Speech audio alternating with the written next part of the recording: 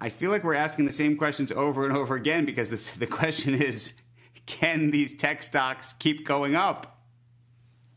Morning, Andrew. Well, I think they can, because when you take a look at earnings growth, which is expected to be much stronger this year than the S&P 500, also positive gains next year. The long-term growth rate for the tech sector at 13% is better than that for the overall marketplace. And on a relative valuation basis, it's actually trading at a discount, 14% discount to the S&P 500 over the last 20 years. So there's still good upside potential. And if we end up having to go back into a yellow mode, if you will, for the COVID situation, again, there's going to be increased demand for technology in order to work and live from home. What do you make about the broader prognosis for the economy and the market? You look at the airlines this week; they're down, I think, about 8% across the board. That clearly has to be weighing on confidence in terms of where we are as a country and how quickly we can proceed.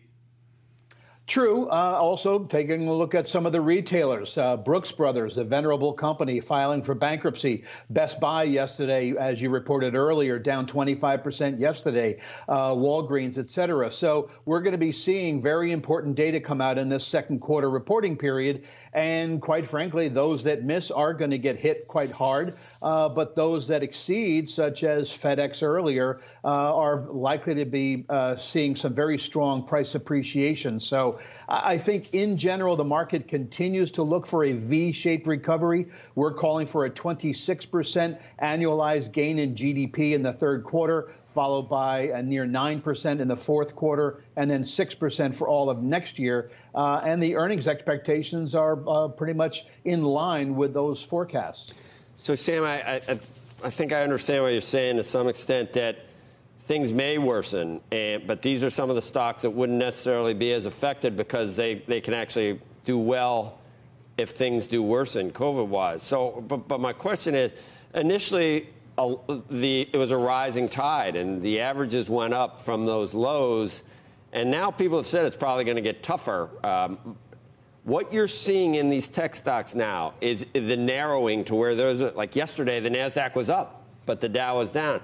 Does that show that there's a reason they're going up because they can still do well, or is it just showing that the speculation has now moved into the high flyers, the money from the Fed and everything else? I mean, is it a good thing or a bad thing? Well, I think it's a good thing, certainly, for tech, and I don't necessarily think it's such a bad thing for the market overall. Granted, right now we have 50% of the near 150 sub-industries in the S&P that are trading above their 50-day moving average, and that's down from more than 90% just a couple of weeks ago on June 8th.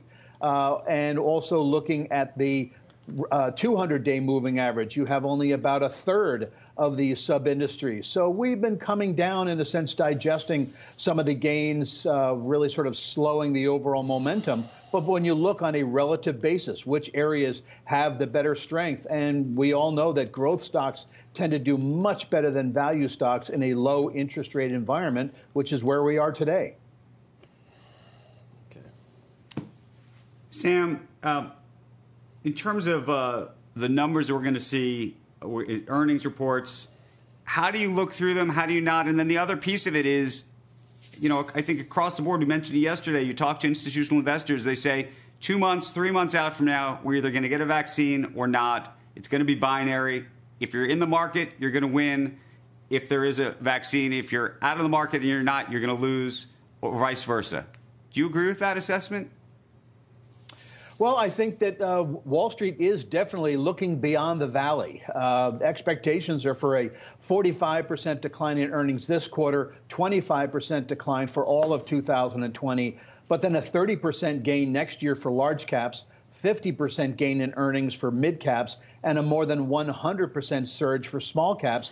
And we're also expecting to see very strong results for developed and emerging markets. So around the globe, analysts are forecasting a recovery in earnings. And maybe one of the reasons for that is expectations for a vaccine to come out in the first half of 2021.